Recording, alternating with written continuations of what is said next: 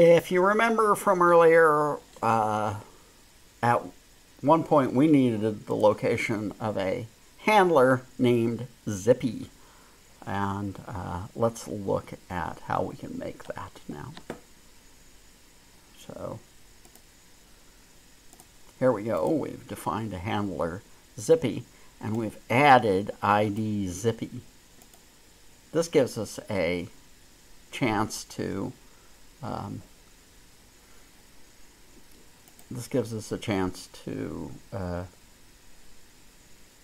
name our handlers, and we're not caught in the hell of 404 links, because basically we'll never have them. The other thing that we sometimes need to do is just serve files. We'll have images that we want to serve and static files that we want to serve and so on. We will need to have a handler for that. In this case, since we've got files involved, we're going to need to have a path to the file, and we're going to have the URI path, and we have to map from one to the other.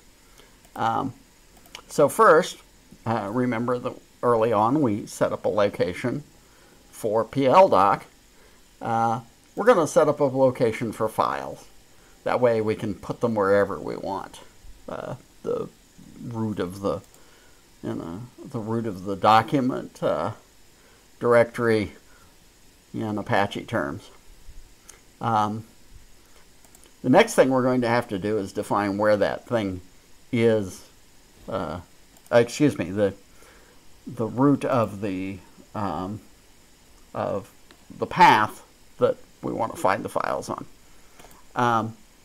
The second thing we're going to have is the actual search file, the actual file location, and again we're going to use a Prolog abstract file location. This is the file, so this is very much like here we use the abstract location library to find this file. So we have a set of static. I'm going to define one called static files, and in this case it happens to be the directory assets under the root.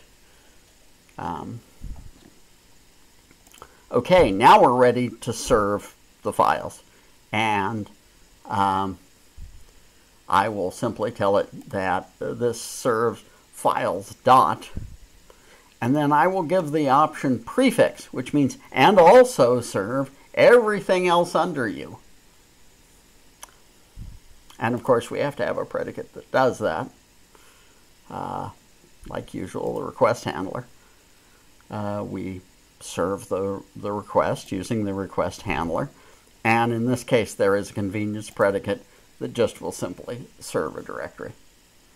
HTTP reply from files, and this is where then we have to tell it where the root of that file system is, and there's some options, and it wants the request.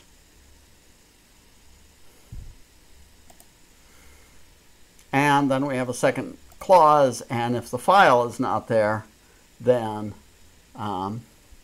we will emit a 404 page.